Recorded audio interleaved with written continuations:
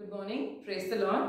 Today it is EVS that we will learn the page number 57, from page number 57 to page number 61. So we are going to learn about different modes of transport and how are they useful to us, and what are the different modes of transport which requires fuel, and so there are certain vehicles which don't require fuel. We are going to learn in detail about it. Okay, so let's start with page number 57, alright. So when you look at this page, that is page number 57, it says on the go. You have to cut the puzzle pieces given at the back of the book and paste here. So this is nothing but a card which is near the signal, and when you look at the back of this book, that's your hands-on English, EVS book, you will see the puzzle pieces which are given here at the back.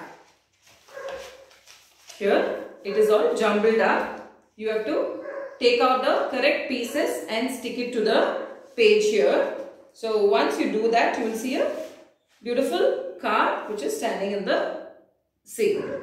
Now what we learned by this is, now can you tell me where do we use it to travel? Where do you use it to travel? In which place? Do you use it in water? This card, do you use it on land or do you use it on air? And yes, obviously this is a car which goes on land. So this is a land transport. And can it carry few people or many people? Yes, it can carry many people. So we are going to learn in detail about the different type of transport. So let's come to page number 58. So we have 4 different modes of transport, that is roadways. Roadways is the transport where the vehicles go on road. Railways are the vehicles which go on track, like a train on the railway track.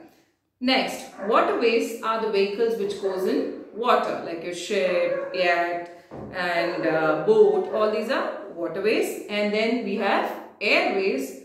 Airways are the vehicles which travel on air in the sky, like your aeroplane, your parachute and also helicopter. So we are going to learn about roadways, waterways, railways and airways. Now the vehicles which travel on land, that is roadways and railways, are land transport. Some vehicles of roadways and railways and waterways and airways is given here. So let's learn them in detail now. So these are some of the vehicles which travel on land, like roadways and railways. So this is a bus, car, train, cycle, electric train, and this is a bullock cart. Alright. So these are few of the vehicles which travel on land. Okay. Now here we have vehicles which travel in water. We have boat, ship and a boat. Now then here on page number 59, we have vehicles which travel in air, like your aeroplane, helicopter and a air balloon. That's your parachute. Now there are some vehicles which need fuel to move. Fuel in sense petrol. Now those are your two-wheelers, your lorries, cars and ships. And there are some vehicles which do not need fuel to move. These are the vehicles which do not need petrol, like your bullock cart, cycle and boat. Now on the next page, here are some things which you would find it funny in the picture. Now in this page we learnt about different type of transport, that is airways, waterways, railways and roadways. Now what are the things which we find funny here? You can talk about it, like the car is flying in the sky, which is very funny. Car is supposed to be on the land. Cycle is also flying in the sky. Cycle is supposed to be on the land. Train is on the road, but it is supposed to be on the track. Now bullock cart has got a fuel tank. No, bullock cart will not have a fuel tank. It runs without petrol. Aeroplane is supposed to fly on the land, but it is on the aeroplane is supposed to fly in the sky, but it is here on the land. Now here if you see, this boy is on the road with the boat. Will he be able to travel? No. Even the air balloon is in water. No, the air balloon is supposed to be the parachute on the sky. Okay. Rocket is also supposed to be on the sky. So there are a lot of things which is very funny here in this picture. Now when you come to page number 61, here you have picture of different modes of transport. Now this is going to be a homework part.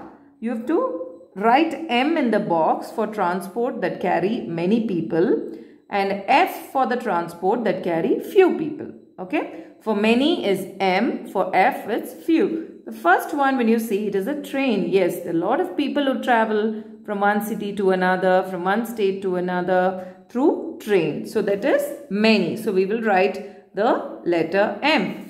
Now cycle. Not more than 2 can travel in a cycle. So it is few. So I will write the letter F.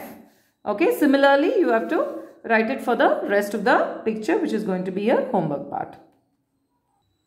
Alright. In your hands-on English book, we learn the page number 95, which has to do with the spelling alternate of oi sound in the end of the word. So you all know the vowel diphthong which we learned in the previous classes, which is oi. Okay, this is a vowel diphthong oi.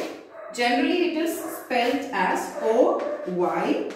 Now what happens, what is the rule is, it is used in the final position of a word and it should always be preceded with a consonant. Similar to what we learnt in a previous class about A, the same way oi is also used at the end and it is always preceded by a consonant. For example, if you see this word oi, boy. So B is a consonant, oi is preceded with a consonant. So let's learn more about the alternate for oi sound through the activity which is given on page number 95. Now here you have to write the number for each picture in the correct box. Now I will read this here. It is B-A-L, 2 consonants make one sound. So it's B-A-L, B-Oi. Bell, boy. Here is a picture of the bell boy. I write number 3. Then I have B-Oi, boy. This is a boy, number 1. Then I have T-Ois, toys, number 2. Now let's read the word bank. It is T-Oi, toy. K-Oi, koi. B-Oi, boy. S-Oi, soy. E-N-J-Oi, enjoy. D-E-S-T-R-Oi, destroy. K-L-Oi, cloy. E-M-P-L-Oi, employ. P-L-Oi, ploy. A-N-N-Oi, annoy. A-L-Oi, alloy, 2 consonant, 1 sound L. A-N-V-Oi, envoy. D-A-P-L-Oi, deploy. B-A-L-L-B-O-Oi,